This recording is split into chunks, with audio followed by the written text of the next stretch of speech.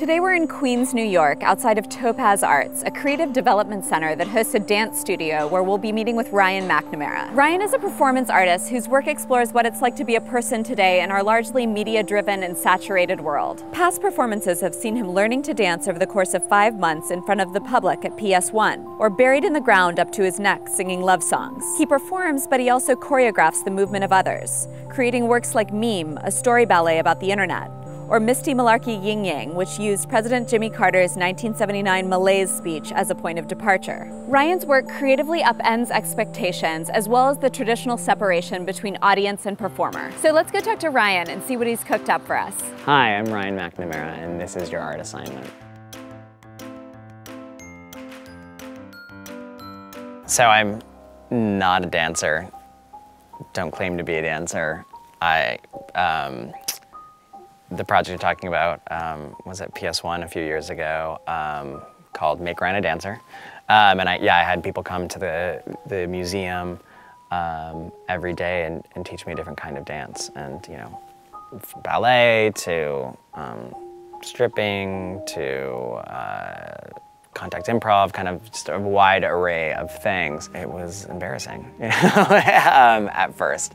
But then it was something very liberating about it at the end.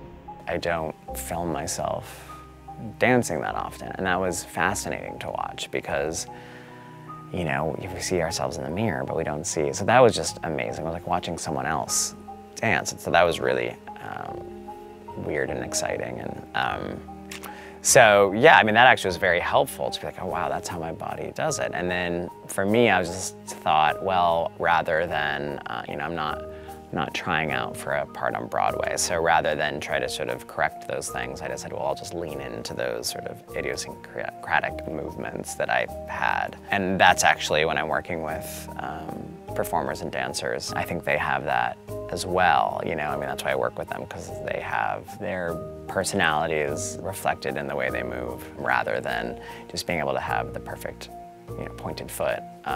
You know, much more interested in that kind of personality shining through, and it does. So your assignment is to find a clip of movement on the internet, something around a minute or less, just anything that you respond to, and I want you to watch it once. Then I want you to film yourself replicating that movement. Then I want you to forget about the original video and just watch the video you just made of yourself. And I want you to replicate the movement that you see in that and film it. Then I want you to forget about the first video made and watch the second video and try to replicate the movement that you did in that and film that. So it's like a game of movement telephone. So Sarah, have you ever seen the video Tortoise Upside Down is Ignored by His Friends? No. Oh, he can't turn over.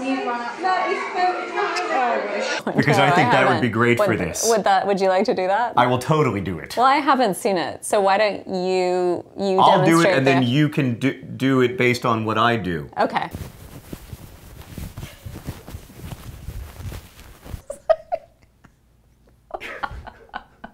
Well, that was humiliating. Yeah, definitely. But it did make me think about memes and the way that, like, as people make things, they change. Right, and Ryan has done this performance that's thought about this before, but this assignment gets to the essence of how things transform in interpretation. Right, I'm sure there's art historical precedent for that. Well, sure there is. You can think about the many people who have painted the Madonna and Child over time or sculpted it.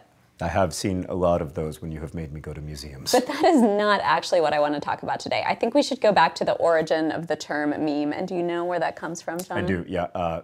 Richard Dawkins. Your favorite person? My favorite person. Yes, from his book, The Selfish Gene from 1976. Let's look at what he exactly said about this. A new kind of replicator has recently emerged. It is still in its infancy, still drifting clumsily about in its primeval soup, but already it is achieving evolutionary change at a rate which leaves the old gene panting far behind. The new soup is the soup of human culture. We need a name for the new replicator, a noun which conveys the idea of a unit of cultural transmission or a unit of imitation. My meme comes from a suitable Greek root, but I want a monosyllable that sounds a bit like gene. I hope my classicist friends will forgive me if I abbreviate my meme to meme. It could alternatively be thought of as related to memory or to the French word meme. Examples of memes are tunes, ideas, catchphrases, clothes fashions, ways of making pots or of building arches. Just as genes propagate themselves in the gene pool by leaping from body to body via sperms or eggs, so do memes propagate themselves in the meme pool by leaping from brain to brain via a process which, in the broad sense, can be called imitation. I've been doing this process now with 20 dancers of watching something and kind of making it our own. And, you know, I think that we've always used it. You know, I think it's really interesting to use it as a guide, you know, something really basic, you know, and then allowing yourself to inhabit it in a way. I think that's what I find really interesting. I'll always find that more interesting than someone who can just replicate it perfectly, you know, someone who kind of owns it themselves.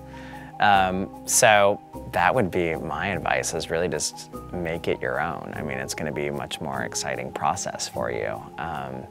This is not about getting frustrated or, you know, anything like that. It's sort of about an exploration.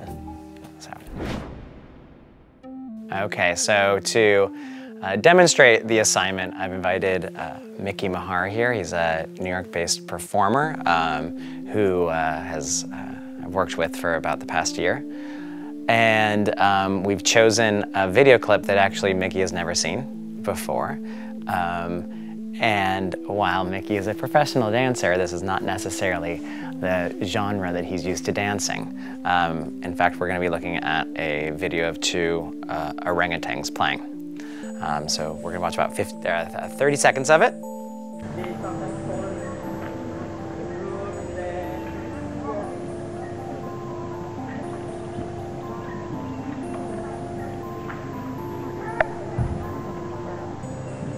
All right, you ready?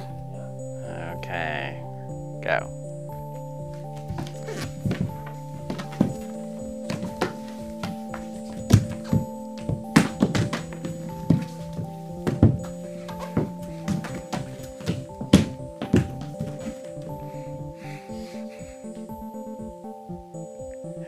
Now, Mickey is going to forget about the first video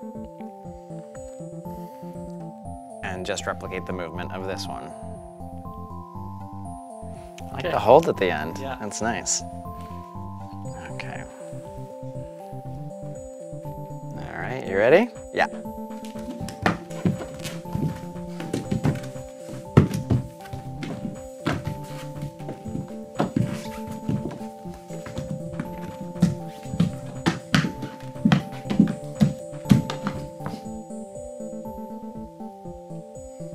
Forget about that one, and now we've got a new one coming our way. Okay. Got it? Okay.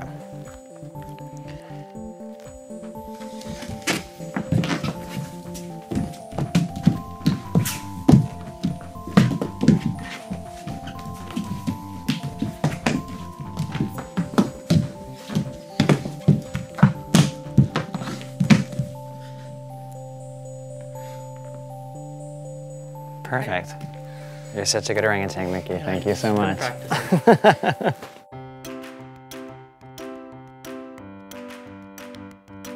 You know, the great thing about YouTube is they give you suggestions right after, so you have 10 choices right after, yeah. The great and bad thing in that, you know, there's the rest of your afternoon.